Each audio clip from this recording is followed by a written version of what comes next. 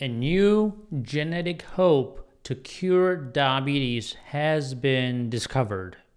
Diabetes affects millions of people around the world. Happens when the body doesn't make enough of the hormone insulin, or when you are very insulin resistant, or both in most cases, which keeps blood sugar levels healthy when you have healthy insulin levels. Yes, you need insulin. Some insulin is not the enemy. When it's too much, it's the problem, right? But when the body cannot use the insulin due to insulin resistance and insulin starts declining, then you get diabetes. When there aren't enough beta cells, or when they don't work right, then there isn't enough insulin being made, and that is a problem. Have you downloaded the SugarMD app yet? If not, you are missing out on some great resources for managing your diabetes. Our team of experts offer free coaching via app texting so you can get answers to all of your diet and diabetes related questions. Beta cells actually talk to each other, just like us, so that insulin is released in a coordinated way. Here's the deal.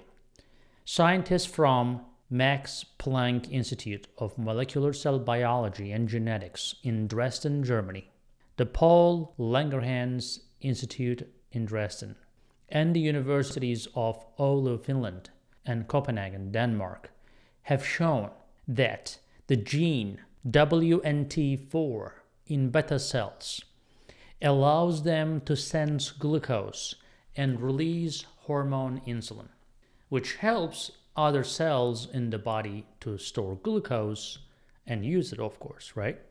And when you cannot store the glucose stays in your system, cause high blood sugars and all the complications we know.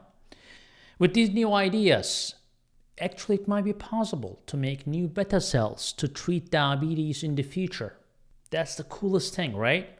This doesn't mean this gene can help reverse insulin resistance, but this study is exciting for those people who have problem making insulin, such as people with type 1.5 diabetes, or people who are not necessarily insulin resistant or obese but still have diabetes due to early beta cell death, or type 1 diabetics who have no insulin production at all.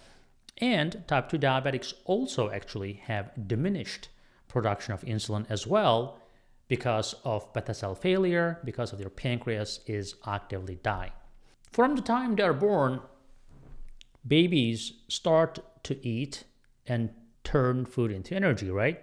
Many nutrients can be turned into glucose as well and sent to the bloodstream. So we have to have glucose in our blood, and it has to be tightly regulated. Higher levels of blood sugar levels tell the beta cells in your pancreas to release insulin, which lets blood sugar into the cells so it can be used and stored as energy. At different times in a person's life, though, the food sensing or glucose sensing beta cells change to adapt to different needs. In a recent study published in Nature Communications found that this gene WNT4 becomes active in these glucose sensing beta cells as they mature in early postnatal life, which means that after birth. So actually, just like our brains, our pancreatic beta cells mature as we get older. So that's why it's very important, the childhood years of how your nutrition is and what your weight is. Let's find about how everything started about this research in 1990s. Dr. Button, who was a postdoctoral researcher at the time, talked with Seppo Vaino, who is now a research unit leader at the University of Oulu, about the role of WNT4 in the development of the pancreas. So Seppo says, I remember when I worked with WNT4 in kidney development, and he says we thought that this signal might actually play a role in the development of pancreas. But at that time, researchers did not have the right tools to take it to the next step.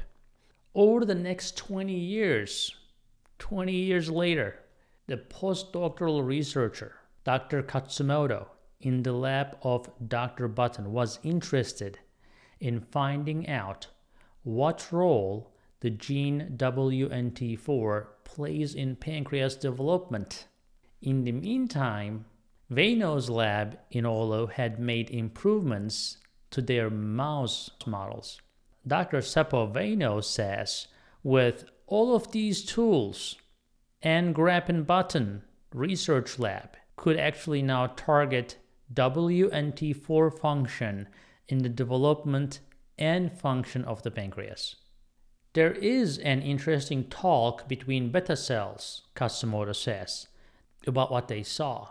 They found that the gene WNT4 is turned on in the beta cells when the cells mature.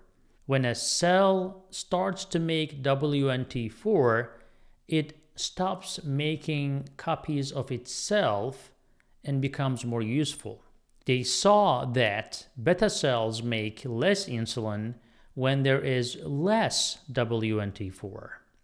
The team found that even though beta cells could sense sugar in the blood, they responded to glucose by making less insulin in the absence of WNT4.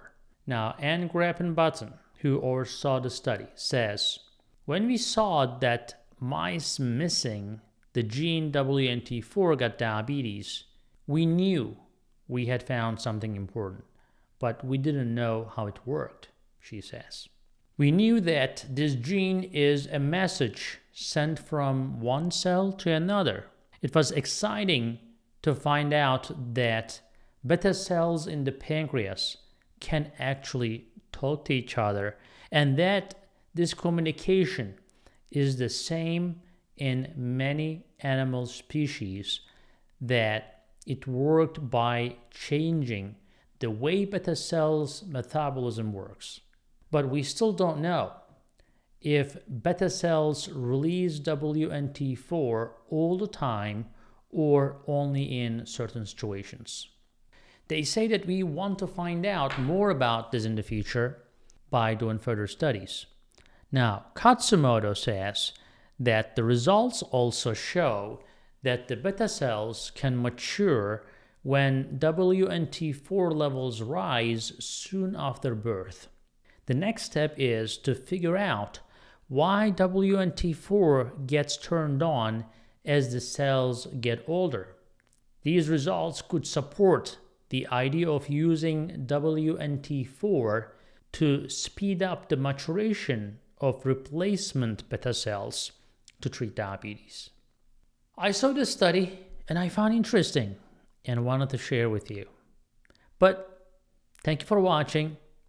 I want to see you in the next video, so please be around and please comment in the comment section below. Have a wonderful day. Hey guys, I hope you're enjoying this channel so far, and I hope you subscribed already. If you didn't, do it. And if you did, watch this video right there. I think that will help you too.